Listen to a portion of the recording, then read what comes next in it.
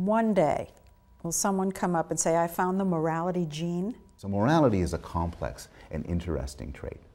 And like any other complex and interesting trait, like language, like humor, like reasoning, there's not going to be a single gene responsible for it. It's a cluster of genes and a cluster of brain areas that all work together. I think what's going to happen more and more is we're going to develop a genetics of morality alongside a genetics of language and a genetics of reasoning. I'm getting antsy. This is making me very nervous because I'm picturing in I don't know, 20, 25, 30, 100 years, a pregnant woman's going to be able to get a complete picture of her child, in the fetus, and they're going to know about his resiliency, his sense of morality, or her sense of morality. I mean, all these things we've been talking about before the baby's born. I mean, it'd be like a mark on them if they don't score 100% on all the qualities we like.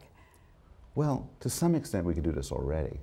There's a population of humans that have less empathy, far more aggressive early on, are far more likely to be physically violent, far more likely to commit sexual assault.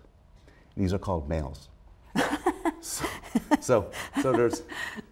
We're already there. And that is to a largely genetic condition.